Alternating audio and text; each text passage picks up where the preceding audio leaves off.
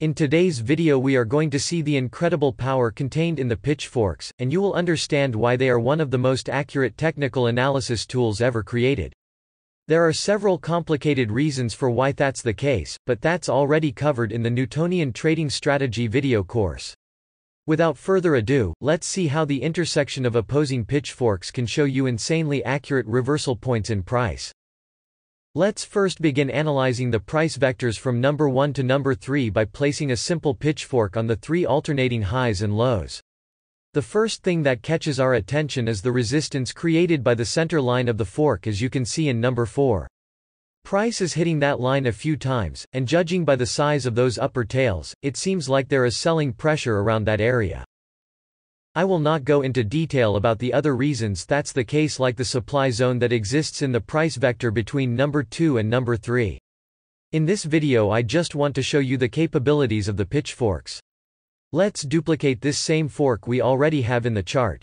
By duplicating the fork and then modifying it, we will be able to observe an incredible effect. Notice how the opposing lines of the two pitchforks intersect exactly in the upper tail of candle number 4. That candle is the origin of the price vector from number 4 to number 5, and therefore, it is a reversal point. Observe also how this modified fork points to the low number 5 with good precision. This is what happens when you find pitchforks that are in tune with price action. Let's move on to the next price vector from number 4 to number 5. Let's also repeat the same process of the previous vector. We will place a regular pitchfork from number 2 to number 4, then we will duplicate this pitchfork, and we will finally modify it. These two pitchforks give us some new interesting perspectives on the surroundings of low number 5.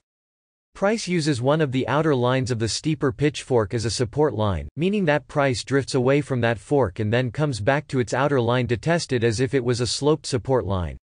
The even more amazing fact is that the center line of the modified fork is locking the lower tails of those candles near low number 5.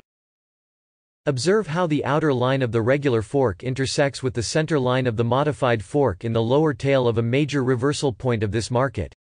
We can move on now to the price vectors between number 3 and number 5.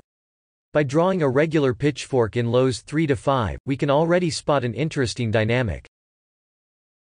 Using this fork as a frame of reference, we can see that there is a frequency shift occurring right at the beginning of the fork. We can mark this shift by drawing lines that run parallel to the fork and come out precisely from the extreme of the price shift. If we duplicate this shifted line to the upside of the fork respecting Newton's third law, we will be able to see how highs number 6 and number 8 reach the shifted line exactly. We can also repeat the same steps from the previous vectors by duplicating this fork and then modifying it to see what comes out. By doing that, we see that the modified fork acts as a resistance for the middle of the vector between number 5 and number 6, and it acts as a support for low number 7. This is not a perfect intersection, but the center line of the modified fork is meeting the lower line of the regular fork to point the reversal point number 7. There are more conclusions we can derive from the internal geometry of the price vector from number 3 to number 5. If we duplicate the modified fork to the upside a few times, we will be able to see how the outer lines of the fork catch highs number 6 and number 8 with very good precision. These are also intersections of opposing forks if we take into account the shifted lines that were drawn previously. We can now move on to the price vectors from number 4 to number 6 and place a regular pitchfork in the most important highs and lows found in that portion of price. As you can see, the center line of the pitchfork points to the low number 7 with pretty good accuracy. Remember that there were already other fork lines running through number 7, so that can also be considered a multiple intersection.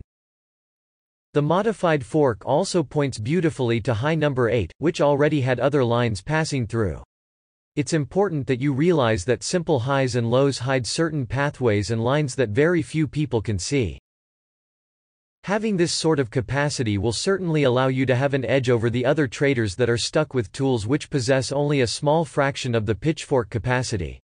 If you wish to learn about the deeper details of pitchforks and other interesting ideas about econophysics, check out the Newtonian trading strategy in the strategy store available in the video description.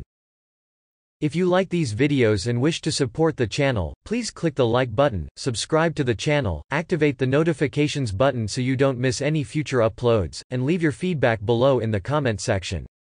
Thank you for watching and I hope to see you in the next videos.